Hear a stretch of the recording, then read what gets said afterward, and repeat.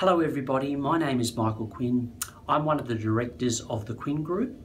This month on Quintessential TV, we'll be discussing income tax issues when renting out your property on Airbnb or Stayz. Australia has always been a popular destination for travel purposes. Many holidaymakers look for short-term affordable accommodation. Therefore, more and more Australians are now renting out all or part of their residential property through a sharing economy website or app like Airbnb and Stayz. It's a great source of additional income. However, there are certain tax implications that you must be aware of as a result. First implication is income tax. If you rent out all or part of your house or unit, the payments you receive are assessable income. This means that you must declare the income in your tax return, even though it could be sporadic or a one-off transaction. The second point is capital gains tax.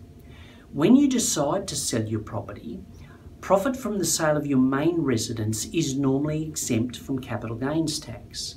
However, if you use the main residence to earn income, for example, by renting out a room on a sharing economy platform, you are no longer eligible for the full CGT exemption on a main residence. You will lose a proportion of your main residence exemption based on the proportion of your floor area rented out and the length of time it was rented. And finally, ATO data matching programs. The Australian Taxation Office collects information from a wide range of third-party sources, both public and private, with more than 600 million transactions reported to the ATO annually.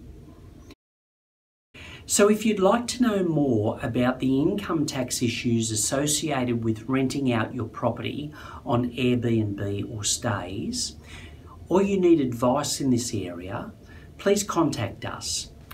You're welcome to email us at info@quinns.com.au. We'd love to get your feedback in relation to Quintessential TV, so please like, comment and subscribe. We look forward to seeing you next month. I'm Michael Quinn. Bye for now.